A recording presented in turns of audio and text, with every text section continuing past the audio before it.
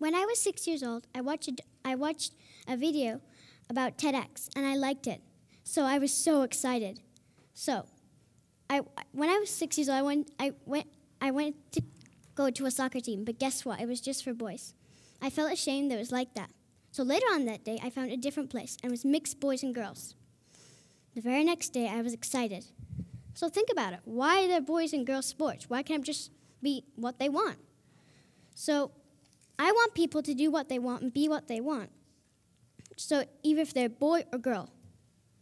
What I want you to think is just think about yourself and your own opinion and feelings. So people don't have to boss you around and say, no, you're a girl, you can't do that. No, or you're a boy. So think about it. If you're a girl or a boy, just do what you want. Because I want you to tell us your own opinion. Have you ever been bossed around by a coach or just said you're a girl or a boy? Well, I have. Because I'm a girl and I liked playing soccer.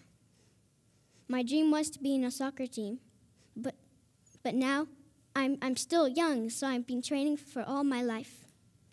I want my main idea to share with the world. Please help me share my main idea with the world. Thank you.